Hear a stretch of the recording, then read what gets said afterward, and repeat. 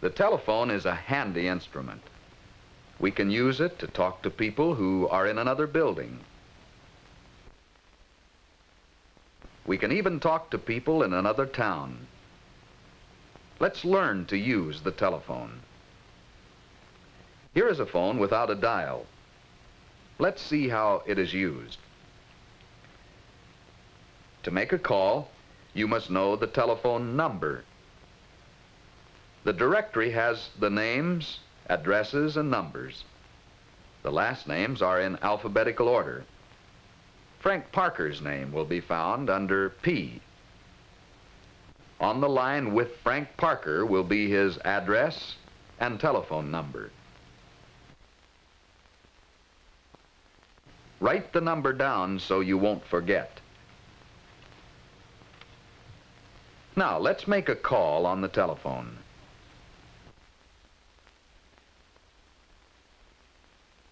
You talk into the end with the cord. Listen on the other. Make sure no one is talking on the phone. If no one is talking, the operator will say, "Number, please." Tell her the number you want. Speak clearly. Talk right into the mouthpiece. That is how to make a call on the phone without a dial. Now, let's learn to use the dial telephone. Again, we need to know the telephone number. This can be found in the directory, same as before. Frank Parker's number is 25003. The dial phone is much the same.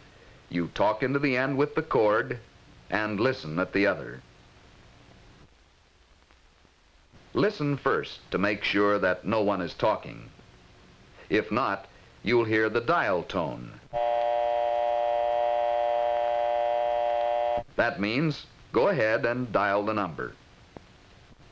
You must dial the numbers in the order given. The first number is 2. Put your finger over the 2 and pull it down to the stop. This is the stop. Then let the dial go. Then dial the other numbers in order.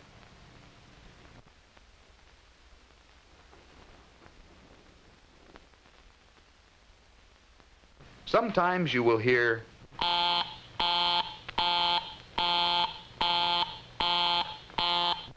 this means the line is busy. Hang up and wait a few minutes. Someone's using the line, and you should give them time to finish their call.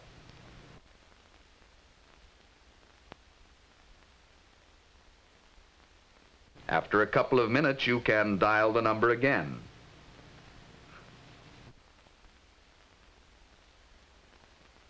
When you hear this,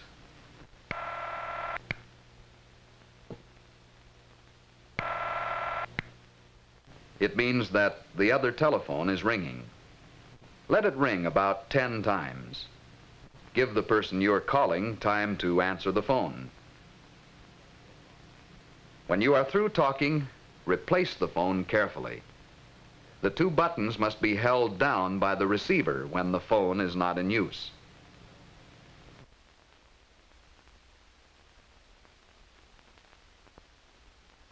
With wall phones, the cradle must go all the way down when the phone is not in use.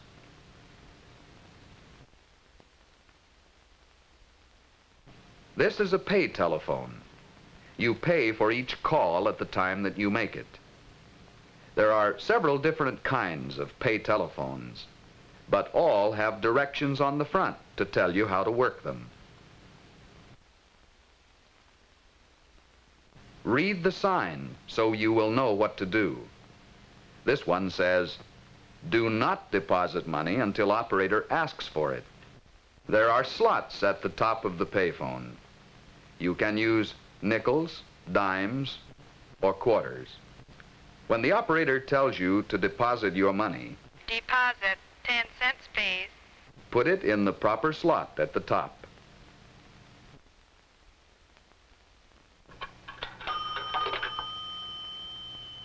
You can put a dime in the 10-cent slot or 2 nickels in the 5-cent slot. Now, let's review some of the things we should know about telephones.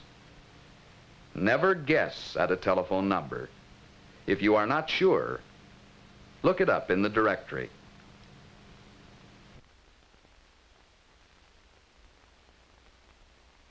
Before you use any phone, listen. Make sure no one is talking on it. Speak clearly. Talk right into the mouthpiece. Learn the dial sounds and what they mean.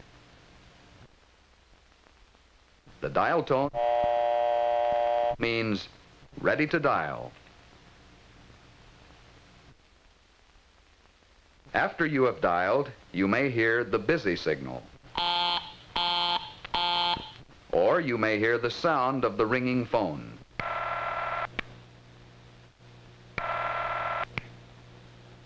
Then the pay telephone. Remember to read the instruction card on the front, which tells you what to do. And since you have to put money in the payphone, be sure you have plenty of change. No matter what kind of telephone you use, hang it up carefully when you have finished.